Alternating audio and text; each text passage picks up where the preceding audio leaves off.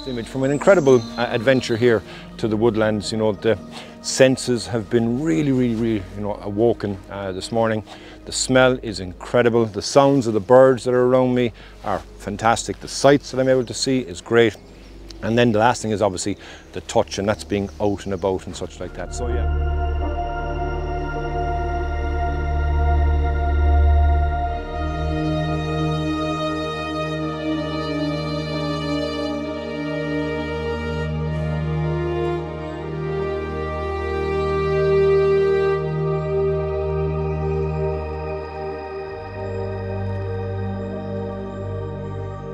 I've now arrived down close enough to the river that runs down the side of this woodland, and as the path is coming down here, I notice the path is splitting off in two different directions, and I've got three trees in front of me.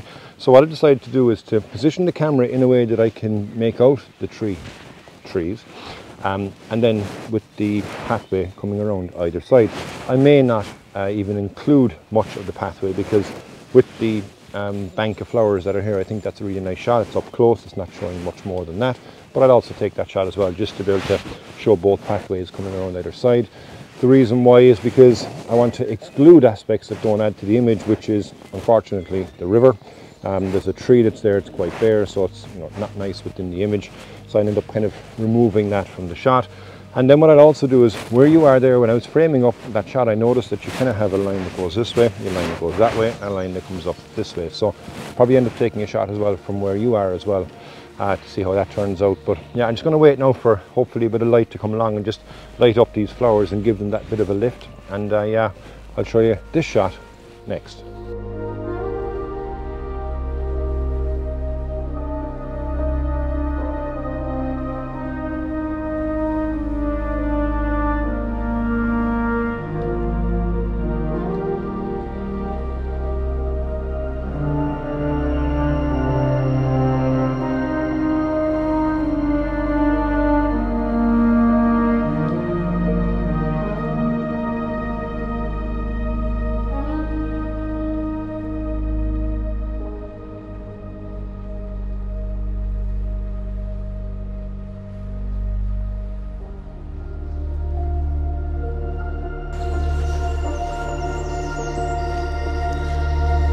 It is taking me a lot longer actually than I had planned to get through this woods, because every time I turn a corner it reveals something different. And like I was close to the river there a moment ago, I said I'd head back because there's one composition in particular that I want to get to. And again, I'm stopped in my tracks here because, as you can see, with this pathway that's leading right beside the river, it kind of comes underneath a canopy. And I'm on a different path than what I would have come down this way. And it's a whole different set of compositions that have revealed themselves. But I'm butted up here right next to the tree because I want to be able to utilize this pathway coming from the left hand side of the frame, and then you've got this beautiful bank of flowers that's on the right hand side. Don't think I'm going to get much of the river in. Maybe I will, I don't know. I'll play around with it, but for me the main thing here is just this beautiful bank of these flowers coming along, and this pathway as well meandering its way through. Settings at the moment now, I'm back to f11, I'm at 1/8 of a second. And because I'm under the canopy as well here, I don't really have any harsh light to be able to deal with. So I think this is a nice shot. I'll fine tune it anyway and see how I get on with it. Give you a look at this, and we'll hopefully be able to continue back up to the main composition that I want to get from today.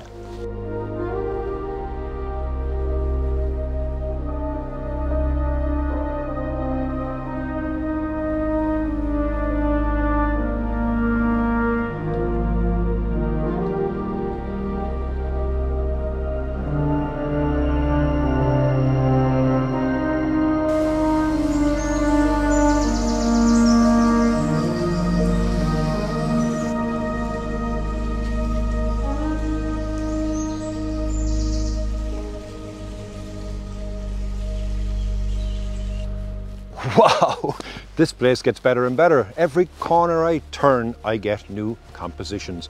And this is one now where I'm almost right back where I began. So just over this wall here is where I began this morning, and I've taken a walk all the way down around here, and I've completely missed this avenue. As you can see, if I step out of the way here, that curves all the way through, and it's lined either side by these beautiful wild garlic. The smell here is absolutely incredible.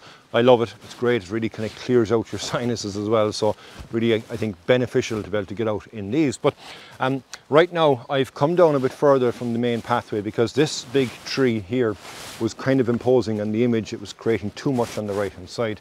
Whereas by coming down here now, what I have is some beautiful ferns that are lining either side. I've got some holly trees that are there, and it kind of goes off into the distance as well then with this multitude of trees that are there also. Now what I am doing is just waiting, and I'm going to wait to see if I can get a bit of light just to light up the subjects here in front of me. It probably won't light it all up, it'll only light up a small bit of it, but nonetheless I still think that might be nice within the image. I've gotten one here now at the moment without any light, so I'll wait now to see if I can get that light. And yeah, unbelievable the amount of different scenes that look nice anyway to me here. Again, as always, I won't know if they're going to look like great images until I get them back to base on the computer, but even on the back of the camera they definitely look nice to me. I think, you know, the colors that are there as well are really, really nice. So yeah, show you this one here. Hopefully I'll get the light and then we'll continue on. Like I said, there's one composition that I want to get to, so yeah, I'll aim for that hopefully next if I don't get distracted along the way.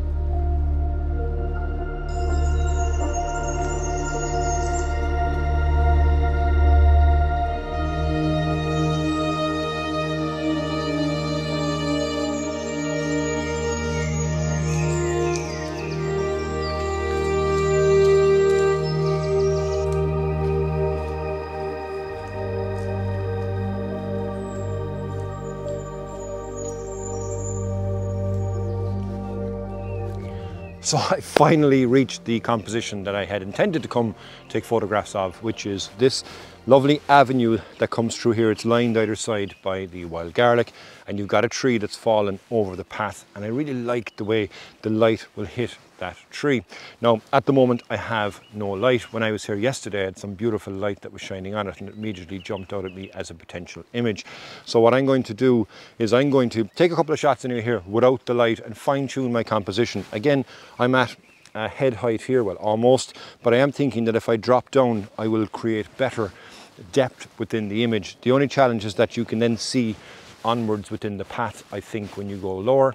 So I may end up, you know, moving to the left like I am right now, or moving to the right, so that I can try and eliminate that in the far background within the image. It'll need to be a fine-tuned composition, I think, but it also definitely needs the light. Now I can see above me here there are a couple of gaps, so hopefully the way the clouds are moving I might get a brief moment anyway, but I'm going to wait around and hope, fingers crossed, that I do get the light, because when it comes down here and lifts this, there's a big gap you see over here which will allow the light to be able to shine in directly, so it should light up a lot of the scene. But yeah, I'm going to fine-tune this one anyway here, take it from this side. I'm also going to go to the other side.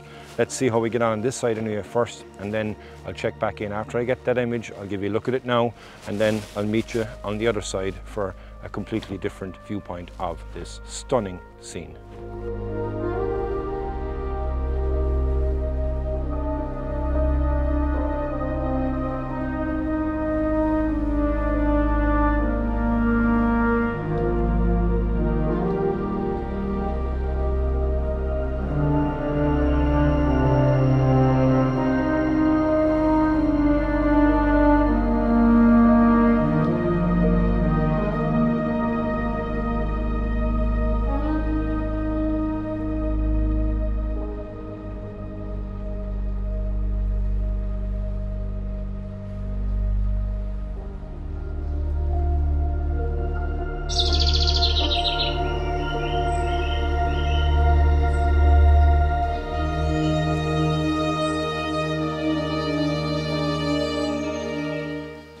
unfortunately I haven't managed to get any light.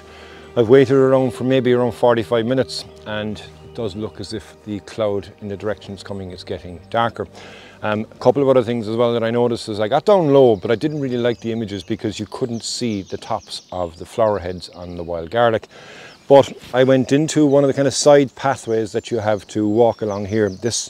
It's a public path, but it's full of muddy areas. So that over time there are areas that people have kind of walked up on a bank and created a path. And I went into one of those paths with get wild garlic either side, and I managed to get down low within that. Couple of bluebells, a couple of ferns, and then with this impressive fallen tree as well, kind of framing the image at the top.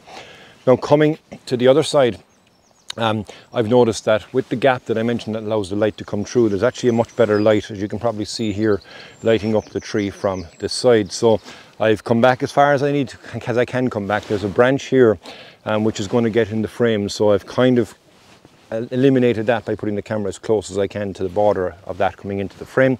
And then I'm lining it up again with this avenue of the wild garlic either side. Now the wild garlic is more abundant on the other side, but this tree here is silhouetted in the last image. You can actually see the textures and the detail within the image as well also here.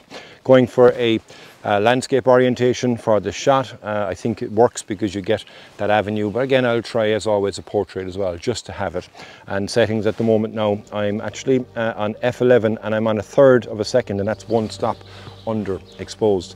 So I think this will probably be my last image from an incredible adventure here to the woodlands. You know, the senses have been really awoken this morning.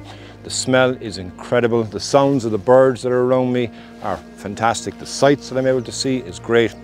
And then the last thing is obviously the touch, and that's being out and about and such like that. So yeah, really kind of a great morning. Hope you've enjoyed coming along on this adventure with me. Different to normal. I've never gone to photograph these before. Hope I've done the area justice.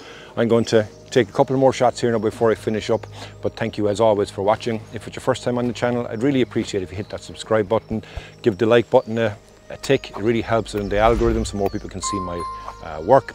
And until the next time, Slán go fóill.